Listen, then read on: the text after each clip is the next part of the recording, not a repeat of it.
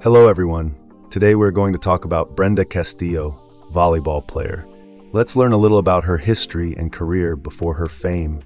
Brenda Castillo is a prominent Dominican volleyball player, born on June 5, 1992 in Bajos de Jaina, San Cristobal, Dominican Republic.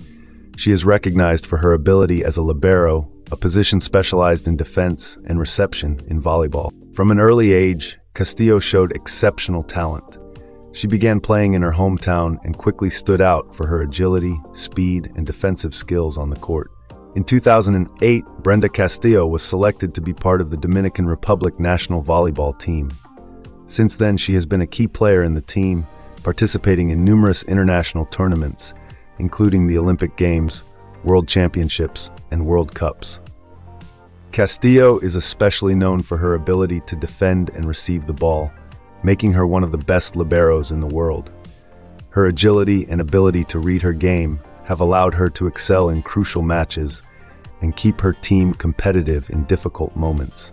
In addition to her success on the international stage, Brenda Castillo has had an outstanding career in club volleyball.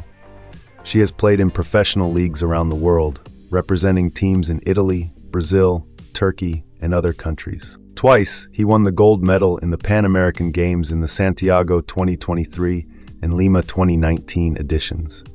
Additionally, in the Norseca Championships, he won the gold 4 times in the Quebec 2023, Guadalajara 2021, San Juan 2019, and Bayamon 2009 editions. Off the court, Castillo is admired for her work ethic, her dedication to the sport, and her humble nature. She has been an inspiration to many young Dominican volleyball players, and her legacy in the sport continues to grow over time. Guys, that was it. I ask you to like the video, share it, and subscribe to the channel. Thanks for watching. See you later.